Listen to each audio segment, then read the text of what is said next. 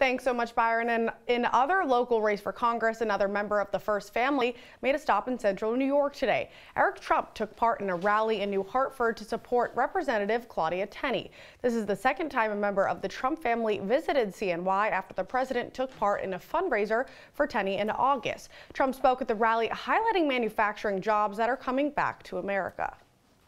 A debate between the two candidates for governor took place earlier today in New York City. Now, for more on that debate, those topics, and what led up to the event, Citrus TV reporter Jefferson Fenner is in studio. What do you got?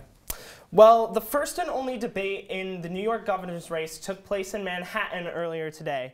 Governor Andrew Cuomo faced off against Republican Mark Molinaro at CBS New York's studios.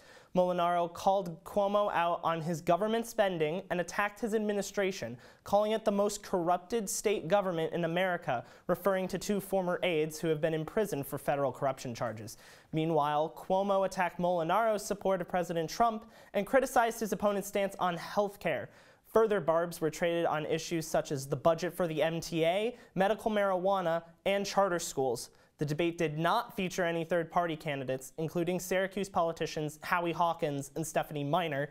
Miner commented on her absence, saying, quote, "A single debate without all the candidates hurts democracy."